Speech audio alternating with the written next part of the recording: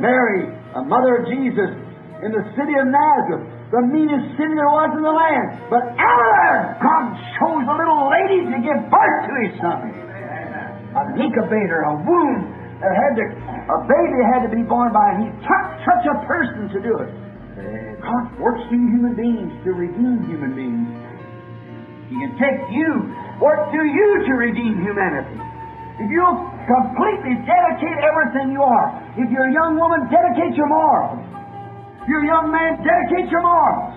Dedicate your mind. Dedicate your thinking. Dedicate your heart. Dedicate your soul. Dedicate all you are. Amen. Let Christ work through that. What a glorious thing.